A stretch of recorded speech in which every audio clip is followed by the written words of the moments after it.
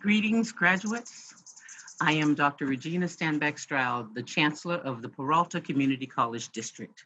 And on the behalf of the Peralta Community College District Board of Trustees, the community we serve, the professional staff, the esteemed faculty, and extraordinary administrative leadership team, all educators who played a role in getting you to this point, I want to welcome you to the 2020 commencement ceremony.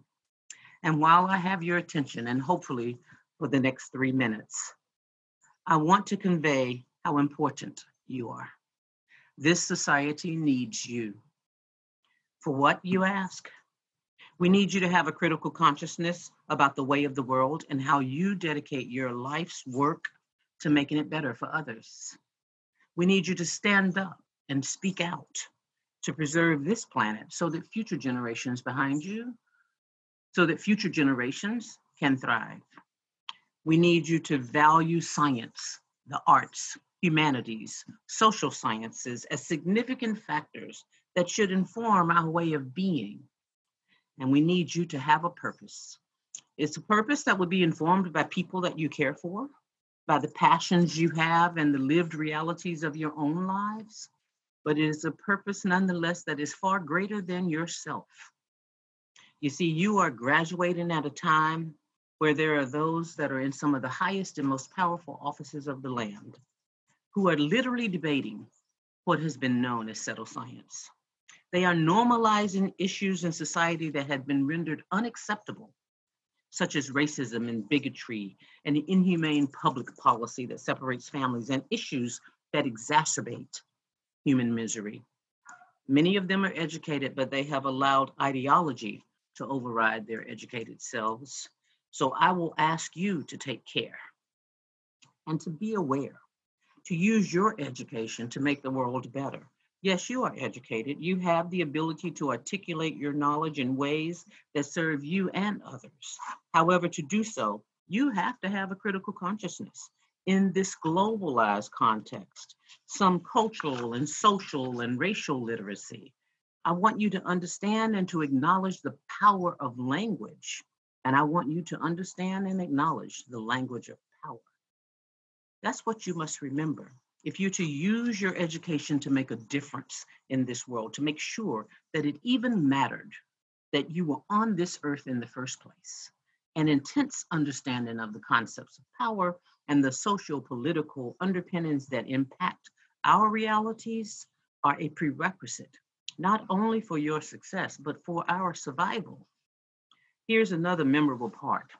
I ask you to take a look.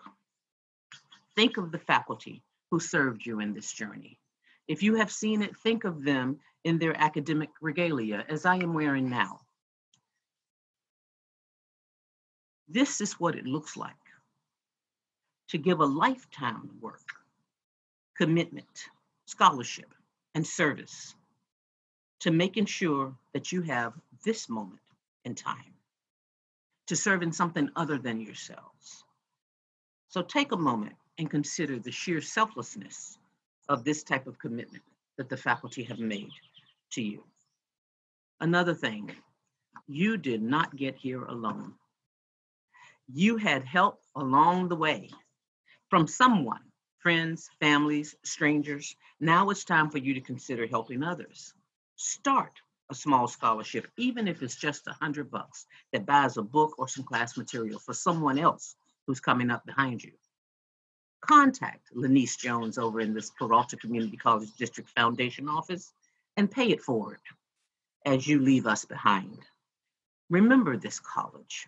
Think of us as you make career choices. Come back and be professors and directors and coordinators and vice presidents and public safety officers and facilities staff and classified staff and auxiliary staff and even presidents and chancellors. Come back because we so desperately need and appreciate you in order to stand up here the next year and the next year and the next year in service of those who will follow you. Finally, leave us with this idea in mind. This nation of immigrants is already great because people used their strength and education, no matter what level, formal or informal, to work hard, to challenge the status quo, and to stand up to injustice. People looked at the issues of their times and gave their blood, sweat, and tears, and hearts and souls, so that many could learn, so that you could learn, so that you could live together, walk together, talk, eat, play together. Moreover, believe it or not, these rights and privileges are not set in stone. If you fail to pay attention, to act, you can lose the very thing that lives were lost to get for you in the first place, and that is your democracy, your freedom. Many of us take for granted. So we are witnessing firsthand what it looks like to deny the humanity of wholesale communities of people based on their immigration status. And this nation was built by immigrants who voluntarily and involuntarily arrived at our shores. It is great because of immigrants. Let us not forget what it looks like when we are kind, when we are caring, when we are empathetic and compassionate to no end. That's what it looks like when we are educated as well. If you have the right and the ability to do so, then vote. Vote as if your lives and the lives of people that you love depend on it, because it does. I wish you all the success and the happiness you deserve. Congratulations to all of you, class of 2020.